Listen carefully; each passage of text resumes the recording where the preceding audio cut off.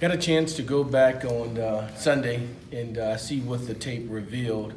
And the reality was that we knew that it would require our very best in a day that, or a morning that would hopefully catch the Aggies off guard. I thought our preparation was one that was diligent.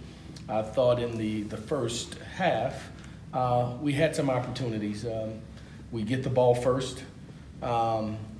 Put together a couple of first downs, have to punt it away, come back, put our defense on the field, and they go out and get a sack and a tackle for loss and force a punting situation for our opponent. Get it back offensively, go down, and mix up variation of run pass. And I thought really had a chance to keep them off balance before they woke up, if you will. Went down and got a score there and continued, although not in points, but to move the ball effectively. In the first half. They came back at the back in the first half, went back-to-back opportunities, possessions, a one play, and just a misfit from us defensively. Probably not the best call. Just very conscientious how talented they were at the receiver position and wanted to deter them from running the glance route and things of that nature. And then we bolted down and got the safeties a little more involved. And took some shots there. But anyway, they scored 14 unanswered to go up 14-7. Then a late one in the second quarter. Come back in the second half. And I thought, they really at that point realized that we were there to play. We have a football game. And they showed why they are a premier program in college football. And kind of extended the lead in the second half, played keep away from us. And a lot to be attributed to that program, a fine program with Coach Fisher and the job that they do. But I thought our kids never quit. We continued to play really hard, got an interception for a touchdown at the back end, and just was very resilient in our style of play and proud of the opportunity to go to such a prestigious place, Kyle Field, 125th anniversary for that program, an opportunity to play on SEC Network. And I thought our kids embraced it and gave it their best shot. And so now we turn our attention to an Old Dominion team. So from a competition standpoint in the immediate, does that game serve really well for what you can do the rest of this year? Yeah, you know what? For our team, I asked that question. I said, what you guys think? Was it what you thought it would be? A little more, a little less?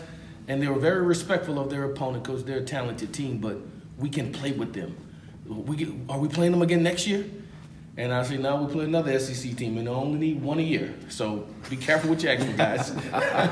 But they didn't leave there with the impression like, there's nothing we could do. It was just impossible. Even the big plays, and there were 5, 6 of them, big runs for darn near 200 yards that were costly. There were fits. There were alignment issues. They didn't just step over us, walk over us. I thought we continued to tackle for losses, contest passes, and do things of that nature. But they're a very talented program, and every year will be pre or postseason a top 25 team in the country, in my opinion, because that's the caliber of program and athletes and coaching that they have over there. But our team did not leave there thinking, there's no way in the world we could ever play with a team like this. That, as a matter of fact, when we got back and saw the things that were done in the game, like, man, I can't believe I was that wide, or I should have been that much tighter, or if I had a little more touch on the overthrow to the receiver, things of that nature. And so you learn from it, you grow from it. I think I said to our team, if we're able to play with that type of confidence and effort consistently, we'll have a chance in every one of these games remaining, because all of these count. That was one that we enjoyed, that we embraced, but the next 4, they count, and we'll take them 1 week at a time, 1 game at a time. How's Lowell feeling? Is he still confident he'll be good to go this week? Yeah, I am. Had a little swelling there in his non-throwing hand. Took x-rays on the sideline. Nothing was broken. It was nasty because the nail got pushed all the way back underneath the skin. I've never seen anything like so. They have to go in there and pry it out, the nail. And so it bled profusely. just because of the soft tissue deals there. But it's his non-throwing hand. It has subsided, and I think he'll be ready to go this weekend. Thank you, guys. Thank you.